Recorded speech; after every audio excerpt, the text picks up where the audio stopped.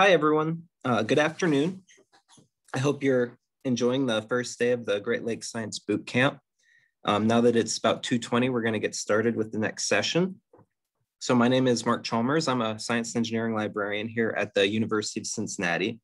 And as a member of the planning committee, I'm very happy to introduce our next video tour, which is going to be of the Veterinary Medical School at Ohio State University and the different animal hospitals therein.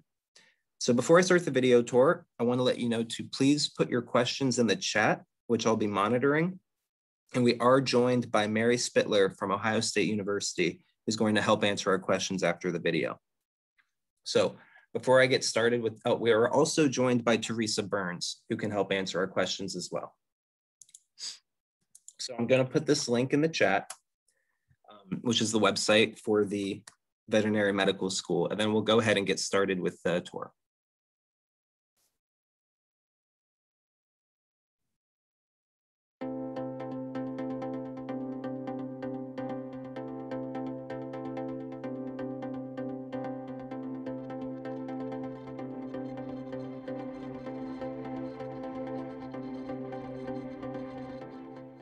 I am Mary Spittler, and I am an assistant director at the Veterinary Medical Center, and I am director of marketing and business development.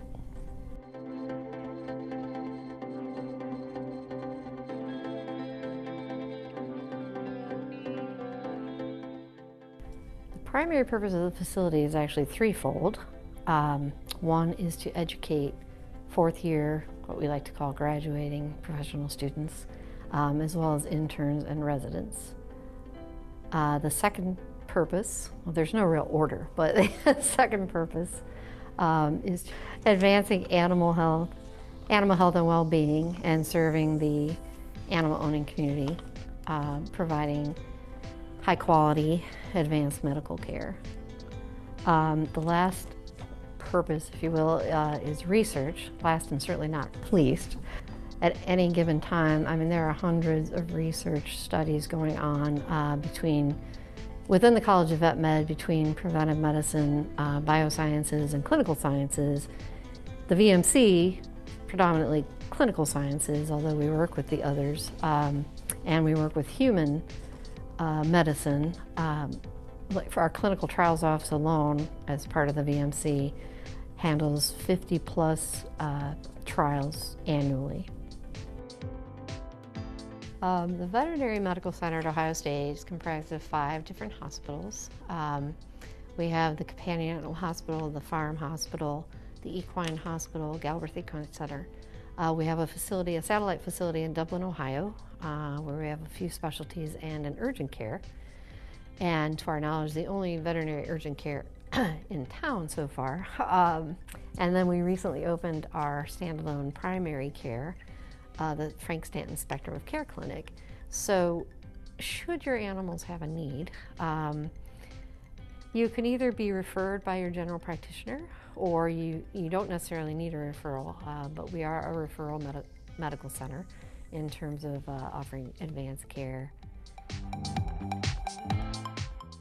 Because we are a tertiary 24/7, 365 emergency and critical care hospital, we don't typically open it up to outside visitors other than customers.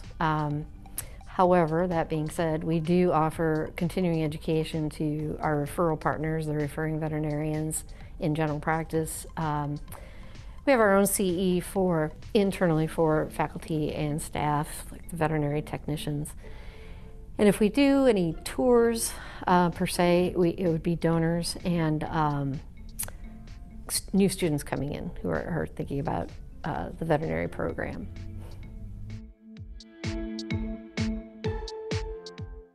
We are known for our excellence in advancing animal care as well as human care. We are also known for our clinical teaching. We are ranked 4th in the United States by U.S. News and World Report among veterinary teaching hospitals, something we are very proud of. We like to consider the cases that walk in the door as the textbooks for our students, the fourth years as well as the interns and the residents. And with 43,000 cases annually, that provides a lot of opportunity for clinical teaching.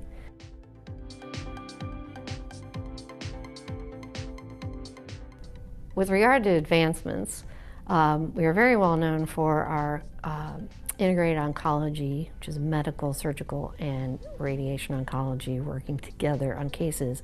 Several of our faculty are involved in research with the comparative and translational oncology signature program, in which they're working with members of the College of Medicine, as well as human hospitals such as Wexner and the James, to advance treatments and testing for cancer in animals and humans.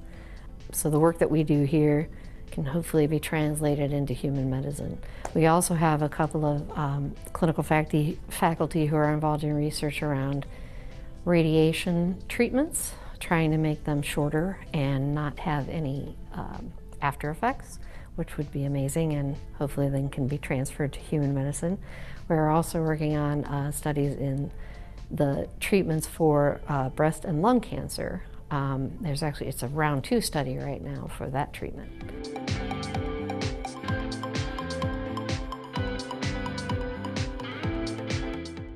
Some of the other advancements that we're known for in our orthopedics service, we do have a world-renowned surgeon who has completed over 2,500 hip replacements, double hip replacements, total hip replacements in animals, in dogs mostly.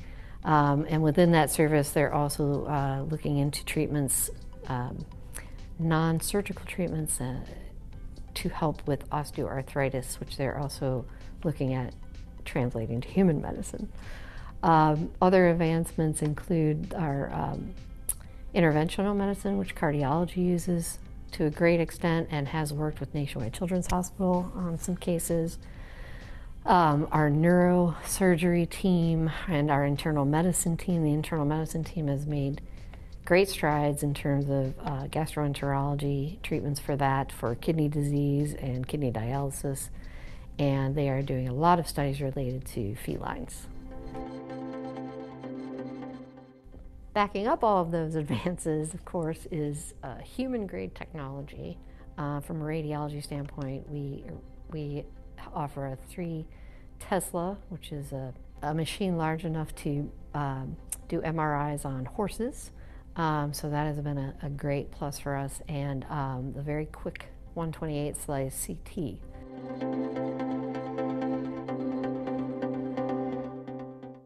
Our folks at the VMC, this includes 1st through 4th year students, residents, interns, grad students, faculty, use library resources, the veterinary library in particular, for a multitude of things. It could be anything from research that's being done, could be for specific cases that are being seen, to be able to look things up electronically instantaneously when they're looking for information based on a case that they're seeing. It also, residents, there's special reading lists for residents, there's guides to help with preparing for the boards, the licensure program. There are industry guides for evidence-based learnings that are applied to cases that we see. Students 1 through 4 use the electronic textbooks. There are so many applications for the materials within that library. Even developing coursework for students, the faculty use it for that.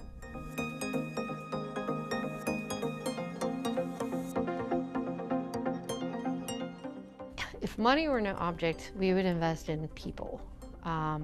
It's not that we don't have enough people to deliver the high quality care that we strive to do every day. It's just that it would make it a little easier.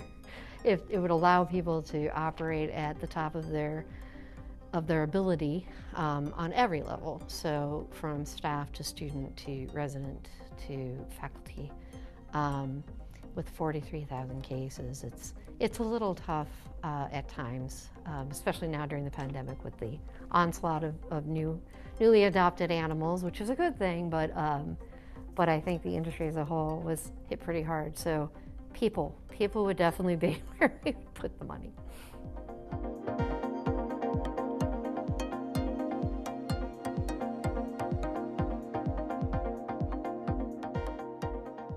If you wanted to learn more, you could visit vet.osu.edu/VMC, and our phone number is 614-292-3551.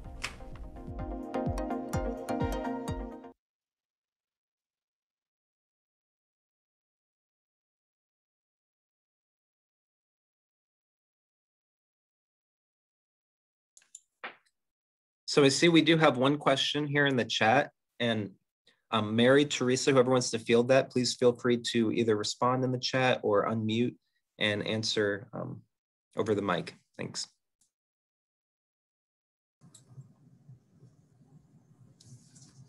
This is Teresa Burns.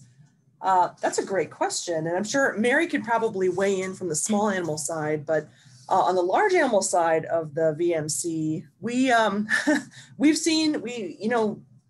routinely we'll see animals like, we probably see a few zebra a year. The farm animal department sees camels, camelids. We'll occasionally see animals from the zoo, from the wilds.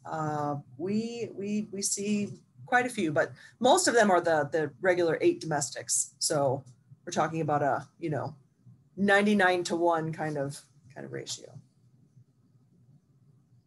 Everything that's not a person, that's what we see. Yeah, I would just second that. I mean, the most unusual that I've actually seen were tigers and cheetahs. But this is not on a regular basis. Exactly. The when Mary said tigers, a lot of times, so we saw a few years ago there were a couple of tigers from a traveling circus operation that actually came into our soft tissue surgeons to be spayed. But as you might imagine, they travel in these very large metal crates, secure, of course, with wheels. And so they wheel them around. Well, there's nowhere really in our small animal hospital that's big enough to put those crates. And so they parked them at the end of our equine orthopedic ward. And, we had a few horses in there that were in for procedures, and they were unhappy all day. All the little rumblings and grumblings coming from the end of the ward from those tigers sitting in their cages made the horses quite restless that day. And so none of us really knew what was back there until we started asking questions. We're like, oh, there's tigers back at the end of our equine ward. So we're sort of a be like the Willow and Bend kind of crew over at the VMC. I'm noticing a couple other questions. To speak a little bit more about the newly adopted pandemic pets, and is there anything about the clients or animals that stand out, or is it just the volume? Speaking for Teresa, you could speak to the equine section, but speaking mostly for small animal, we have seen an exorbitant amount of new clients and animals, and what stands out is, and I'll be very frank, is that some of the clients aren't aware necessarily that they could be taking cases to their general practitioner, or maybe they don't have one. So there's a learning curve, just getting them to understand that we are, the VMC itself is a specialized care hospital. Now that we open the primary care clinic, we can direct people if they don't have veterinarians, family veterinarians, but there's definitely been people bringing cases in that don't necessarily need to be seen by us. Teresa, I don't know if you have anything to add to that. I don't think we have too much to add to that from the new animal perspective on the large animal side. I think we saw a little bit of the little bit less of the pandemic pet phenomenon in horses and other livestock, but we did notice that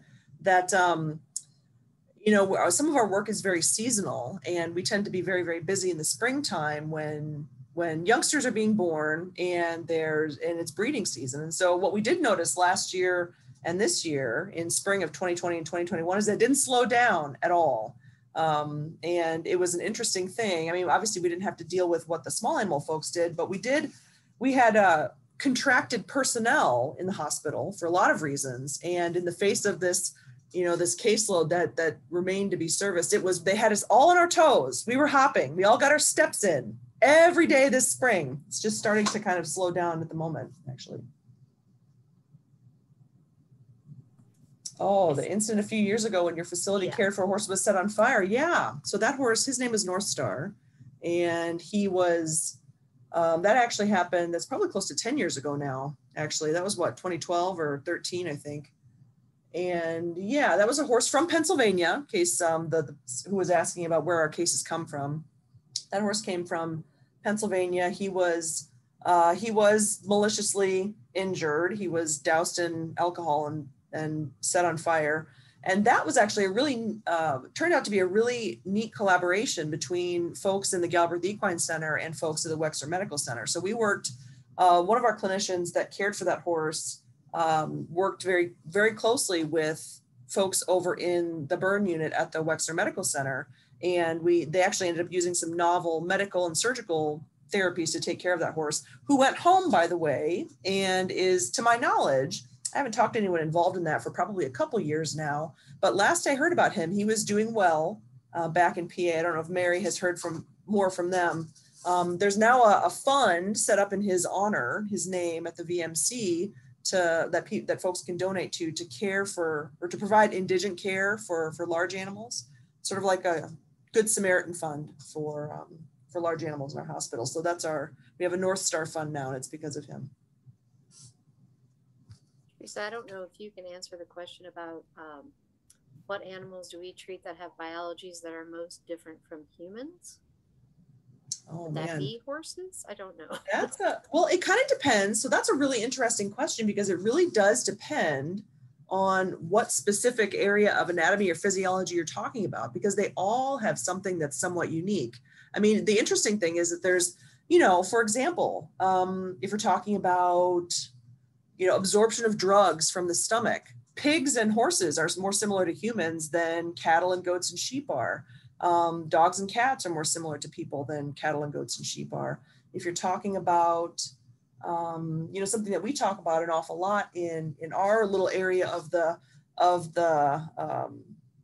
hospital is endocrine diseases of horses and ponies. And, horses and ponies have endocrine disorders that are very similar to humans that are pre-diabetic, but as opposed to people who end up becoming type 2 diabetic, horses don't do that very often. So they'll churn along in pre-diabetes for 20 years and never become diabetic, whereas a person would become diabetic 15 years before that. So that's one of the really neat things about vet med, is that the number of species differences, it's always interesting. It's always kind of there's a lot of brain ticklers and teasers happening over here. What's sometimes kind of frustrating is we can't often extrapolate directly just off the cuff without asking the question and doing the research, which is where our folks in the library come in and help us quite a bit.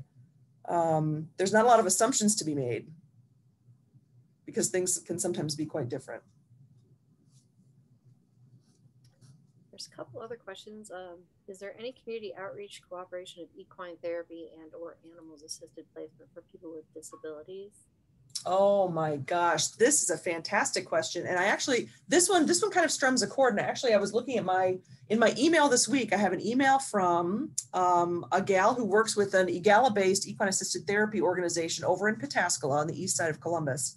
And we actually do. So 4 or 5 years ago, in the College of Vet Med, the College of Social Work, and our community partner PBJ Connections did a study looking at the efficacy of equine assisted therapy for elder adults with cognitive and physical impairment. And so what we showed was that it turns out people really do like hanging out with horses, and it's not just on the surface. There actually are some real tangible beneficial effects of equine assisted therapy. And so we're very interested actually in our group in pursuing that further and actually looking to see if this might be beneficial for other groups. And this particular community partner is doing work with veterans, is doing work with teenage individuals with various and sundry difficulties with home and school. And so, yes, we do have community partners that are working with us to evaluate this very thing. It's a very good question. I'm so glad you asked it. It's great work. Do horses enjoy the interactions as much as the humans do? Well, I'll tell you what. I'll tell you what makes them love it. We offer them an awful lot of treats. We figured that everyone needs to benefit from this. And, you know, we've actually, so we use an awful lot of peppermints. We use an awful lot of other things that horses like. And so they seem to seek it out. We certainly don't force them to do anything. And, you know, there's always concern about that whenever we're employing animals for some use for human benefit. We need to make sure that we're not, and from a veterinary perspective, we're very keen to ensure that we're not incurring any harm on their behalf. And so we've actually done some studies looking at cortisol and other markers of stress in horses that are used for therapy. And it turns out the folks who are involved in receiving the equine assisted therapy, their cortisols often go up in a good way in anticipation of some of these therapy episodes, but the horses are cool as cucumbers, and they seem to enjoy the interaction, at least, you know, as far as we can tell from their external behavior. So that's also a really good question. Newfie agrees with copious treats. Oh, Newfies are you know, every Newfie I've ever met, I love, and whenever they sit, they always manage to sit on a foot. I think they trap you deliberately. Stay with me. They're wonderful. I saw there was a question about if we've seen any cases of COVID-19 that are transferred from humans to companion animals. If so, how common is this? I mean, you may know more than I do, Dr. Burns, but I don't recall hearing about any in our hospital. Correct. No, that's correct. To my knowledge, we haven't documented any human to animal transmission in our hospital. And there are a few reports from both the United States and internationally of various species of companion and production animals that were infected with COVID-19, likely from exposure to people. It seems to be a very uncommon event. And obviously, once we heard those reports, we began to look and be very critical of those events occurring in our case population. And to my knowledge, we haven't documented any, and it's not for lack of looking. So it appears to be rare. The risk for our personnel is in transmission in our operation is from obviously the human animals associated with the veterinary animals that are coming in with them. So that's kind of where that's our experience. Interestingly, though, I will say that horses have their own coronavirus. They get a coronavirus disease, and we've known about it for a long time. We see it every year during diarrhea season. And so we all thought like, oh gosh, next year, what are we going to do when we have to diagnose a horse with coronavirus? And everyone freaks out. And then we have to say, no, just wait. This is the horse one. And we had a whole script all planned out, and it actually didn't turn out to be as big of an issue as we thought it was. But most veterinary species have some kind of coronavirus that they get. It's a very diverse viral family. Another question, what are the most common types of surgeries you do? Oh my gosh. Well, I said Mary can talk about the small animal side. I saw John Dice figuring prominently in the video, but on the equine side, we do an awful lot of abdominal surgery. The vast majority of our surgeries are what we call colic surgeries for horses that have big bad belly aches that we need to fix for an emergency purpose. But we do, like the small animal side, orthopedic surgeries, airway surgeries, a lot of the same things that you would see in a human hospital, save, those species that don't have a gallbladder or an appendix like a person. Yeah, on the small animal side, orthopedics for sure. are very common. Torn ACLs and Dr. Dice, especially with the hip replacements. And we do that out of both our Dublin practice as well as on campus. I would also say, you know, from an oncology standpoint, there are a lot of surgeries related to mass removal, et cetera, that are also common. All I know is our surgery team is quite busy these days. So, oh, Daniel asked, diarrhea season? I just typed a reply to that. That's a really good question. I was wondering if anyone caught that. Yeah, in a lot of livestock species, some of the diarrheal diseases that we see have a very seasonal distribution because they are insect vectored. So most of the time they're happening when there's insects around. So right now we are in the thick of diarrhea season, which is why I said, I'm going to go do a webinar. Wow. Any integrative therapies, acupuncture? Well, I know in our canine rehabilitation service, they do acupuncture down there. My dog actually went through it, actually enjoyed it. It was either that he enjoyed or the frozen yogurt they gave him. I don't know, Teresa, if you could talk to the integrative therapies at all, or we don't do an awful lot of it in our hospital, but we have a lot of large animal primary care practitioners that do a lot of acupuncture and chiropractic. Those are very common modalities to use, particularly in equine practice. So yes, that's right. Oh, I see. You're very quick to answer these in writing. The Stanton grants you into methods to increase affordability and access to veterinary care. Can you speak a bit about the VMC, how the VMC handles affordability and related issues? That's an interesting question. As far as the Stanton clinic goes, the way that students are being taught, and they've always been taught, is to consider the whole situation, so the pet and the family, and use critical thinking skills to determine different treatment plans based on the diagnosis relative to what the owners are able to do, willing to do. I mean, it's not just automatically going to the highly technological solutions, but just really trying to find the best solution on a case-by-case basis, looking holistically at the situation. As far as trying to remember what your second part of that question was, what the VMC is doing. I mean, from an affordability standpoint, we do offer care credit.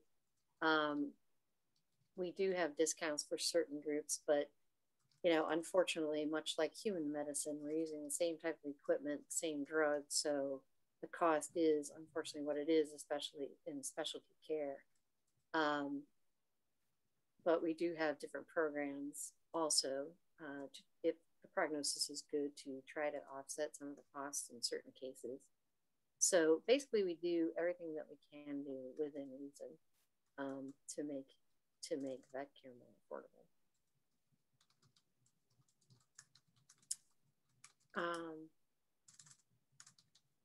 There's a lot of questions here. Before we get too far ahead, I saw there was one about if you have many international students.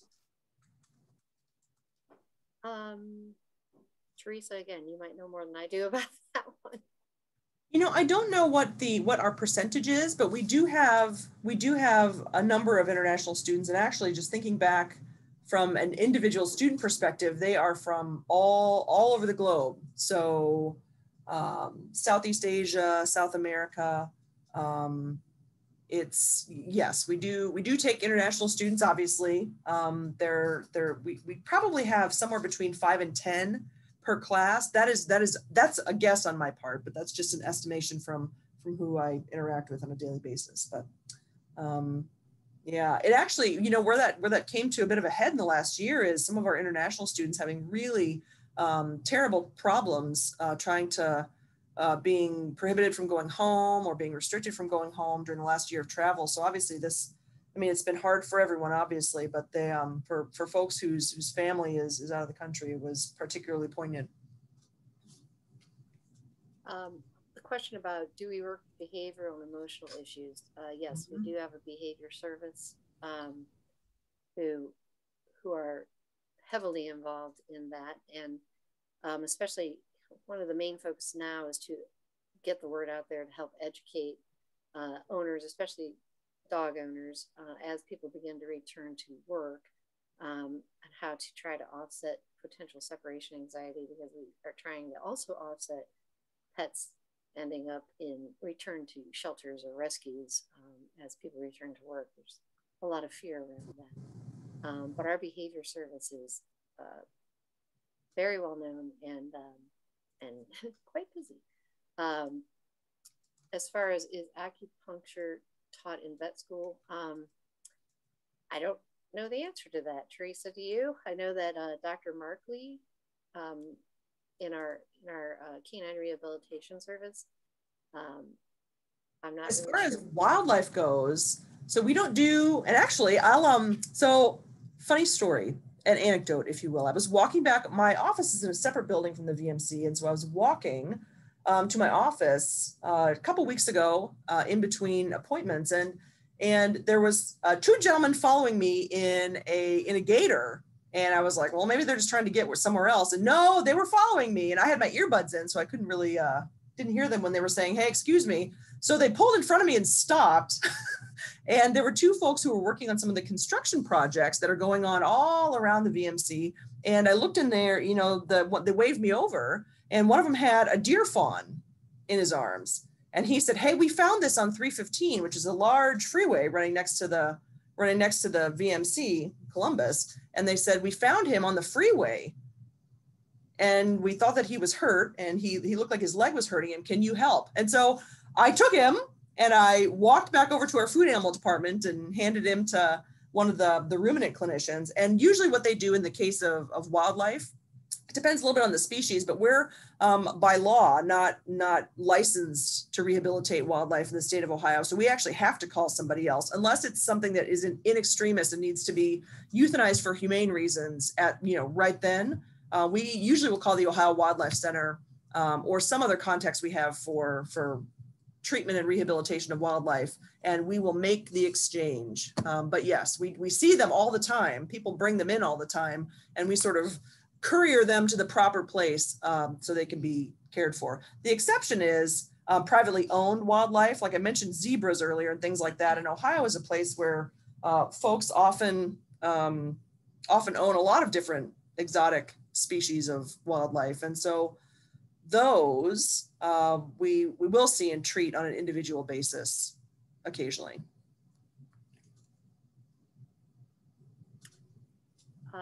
There was a question about if we had any words of advice for aspiring students of veterinary science. As a veterinarian, Teresa, I think you can take that one. Can you still hear me? Uh-huh. Okay, I just got onto I'm gonna be on the move here, so I just want to make sure. I know you have to go. That's why I wanted you to hear everybody. But words question. of advice, I saw that, and I'll tell you in the chat, I've typed 17 different answers to that question, because I think this is something, if you were to really want to get the sparkle in people's eyes around here, it's to ask a question like that. What kinds of advice you would give to someone who really wants to get into this field? Because, you know, it's interesting, if you poll people in veterinary medicine and ask them when they learned or when they knew they wanted to be a vet, they'll often say, before I even went to school, I never wanted to do anything else. That's, you know, it's at least a majority of people who say that. And so, you know, I would say for someone who really wants to get into this career, you know, visit us either in person when we're able or electronically. Talk to someone here, talk to lots of people here, and get their perspectives. Talk to people who are excited about this profession and can tell you the ins and outs of it. So that's that would be my off-the-cuff response to that. But I love that question, and it sounds like you may know someone who's interested. So you have Mary's contact information. please, she'll put you in touch with a whole flurry of people who will give you the best and brightest of veterinary medicine. Absolutely. And I can take the last question that's here. And thank you, Teresa, because I know you're off to somewhere else. But as far as oncology, specialists for oncology, we have an integrated oncology team. As I mentioned earlier, there's medical oncology, surgical oncology, and radiation oncology with board certified specialists in each area who work together on,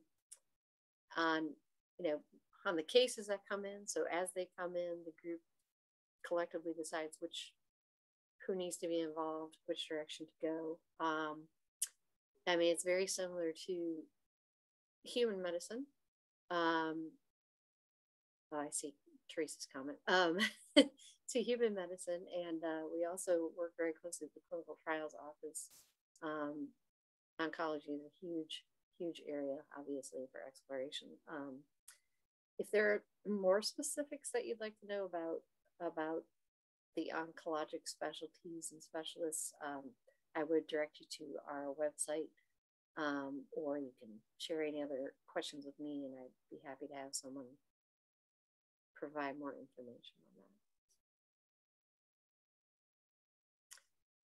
Are there any other questions?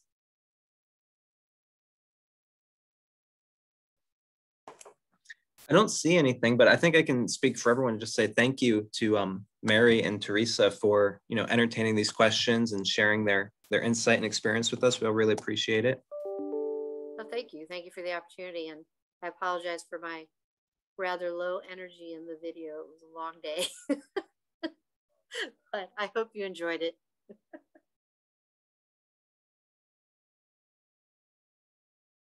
Take care, everyone. Thank you. We are going to go to break. We get a little extra time this time, so we are set to restart at 3:30.